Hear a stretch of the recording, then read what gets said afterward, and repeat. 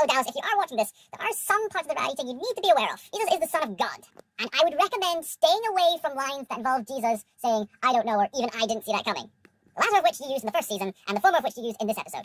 Although, to be fair, in the full context of the scene, John was asking Jesus, oh, which scroll of Moses is your favourite? Jesus says, I don't know, but then continues to say, they're all my favourites. And, yeah, I guess that makes sense. I can see how you'd get away with that. Although, if you're trying to add in a dose of humour with Jesus, I'd recommend adding in lines like, I saw that coming, or to quote Legend of the Guardians, I was like a fool, aha, I foretold you so!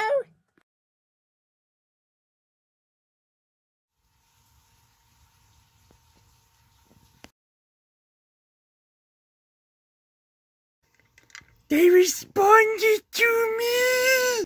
Alright, Dallas. Your adaptation. I suppose, again, your aim is to make Jesus more relatable in this contemporary age. So, I can see why you're taking this approach. Now, if you'll excuse me, I've got a call to attend to. Beep, beep.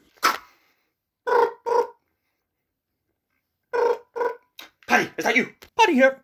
Dallas Jenkins of The Chosen just contacted me. Oh, the best-selling writer. Of many different books. No, his son. Oh, the show that all the churchgoers are raving about. Yes, him. He responded to me.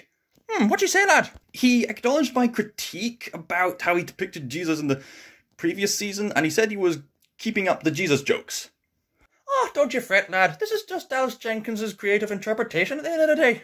But isn't that being a bit risky?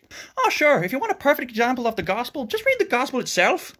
On the one hand, I can understand what you're trying to say. If it ain't broke, don't fix it. But on the other hand, all the crew are being very faithful to the gospels. Perhaps you yourself need to put faith in them. And the fact that they're even responding to the critiques shows how humble they are. You can say all you want about the show, but the community's amazing. Right, I'll take that into consideration, but I'm a reviewer. I'm a Christian reviewer. I've been transformed by Christ in recent years. And my faith has helped me to see film and television from a theological standpoint. I take my faith and my reviewing quite seriously.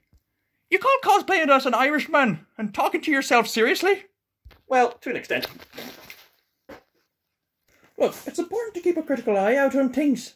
We have to realise, according to this book I just picked up, there comes a point after we have checked out as much as possible when we have to give up our distance in order to make progress.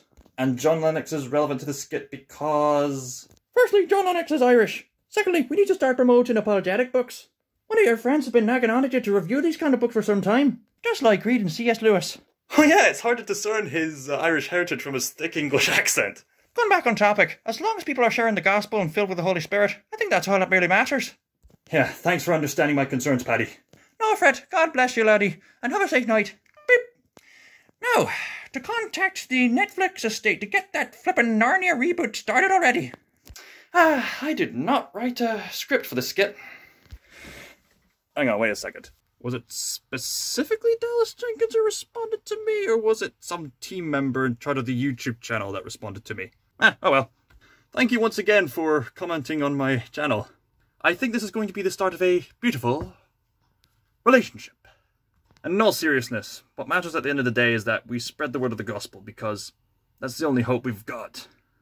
Christ is the center of all our beauty, so please keep spreading the word. I was just looking out for you because I really want you to succeed in making season 3. And just remember, it's not about us. It's about him. Thank you.